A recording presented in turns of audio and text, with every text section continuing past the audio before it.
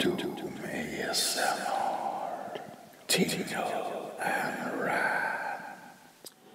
Hi guys, it's Duke Doom here and welcome to another little Tingle and Rant video. I actually started to enjoy doing these little open my heart videos for you. Well, I never disliked them in the beginning either, but it kind of gives me outlet to, speak about things that I have currently on my mind or things like that. So this is another edition of Tingle and Rant. So what am I going to talk about today? I'm going to talk about something that is close to my heart and a big shall I say interest of mine, which is the paranormal. And I have the Swedish snus, so yeah. Well, I've always been fascinated by the paranormal, the supernatural, sorry, and I often watch, the YouTube videos about ghosts, and I watch paranormal TV shows like Ghost Hunters and Ghost Adventures, I think, yeah. Now, I'm also a big skeptic, which means that if I can't see it for myself, then I won't 100% believe it.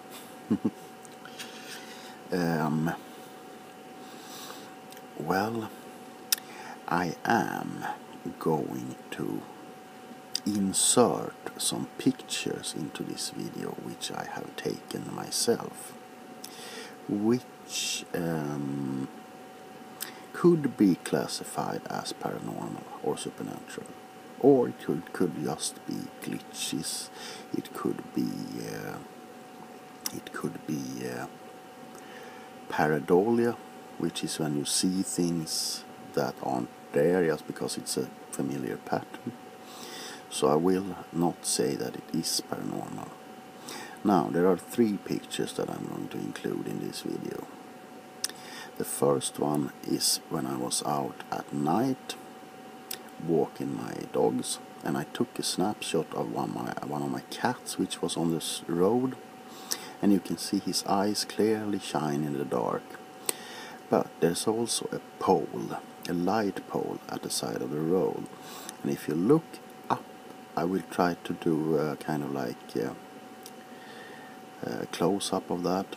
You will also see a face which looks a lot like my old grandpa Sven, and it could be pareidolia, it could be supernatural, I don't know. I will put this in about right now.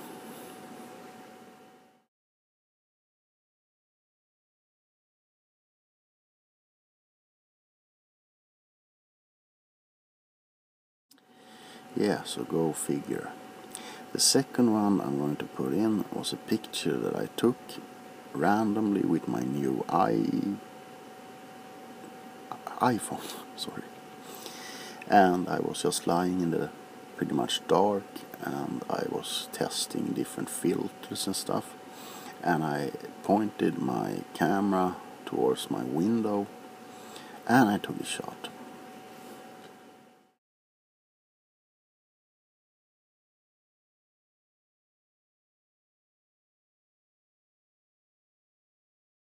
And as you can clearly see, it looks kind of like a face with a mustache and hollowed out eyes, which is pretty creepy. So you go figure.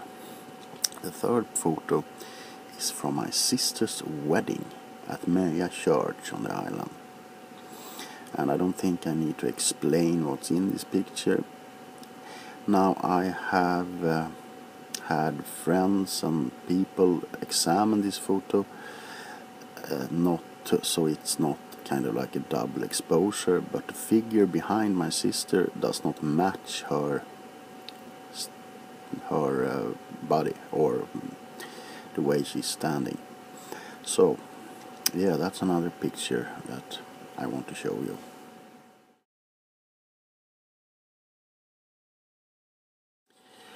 Okay, that was some of the pictures I have taken, which I cannot explain what's happening. Now, with that said, I also have a video, not a lot of videos, but I have videos in which they are kind of like orbs floating up.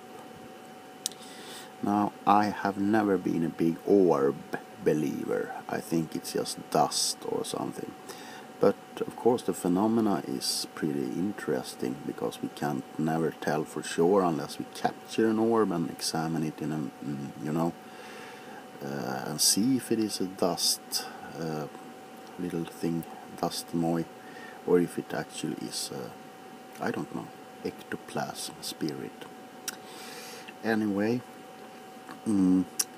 what I'm going to show you now isn't a ghost picture per se. This was actually something that inspired me to do this video, and it happened this morning when I woke up. Now, first of all, some background story. I grew up with my grandma and grandpa on the countryside or on the island, and I lived with them until they passed away. My grandma passed away from cancer, and my granddad, I don't really know what he died from, old age maybe, sadness, I don't know. Anyway, I woke up this morning, and the first thing that I do when I wake up is to take my blood pressure medicine, which I have on the table next to my bed. And what struck me this morning was that it was something a little bit strange, because there was a photo on my desktop which I didn't put there. I'm pretty sure I didn't put it there, because I don't even know where it came from. I haven't seen it in a while, and well, this is me and my grandma sitting on the porch outside my old house, and it was on the computer, my laptop. Did I say desktop before? Oh, never mind. It was on my laptop.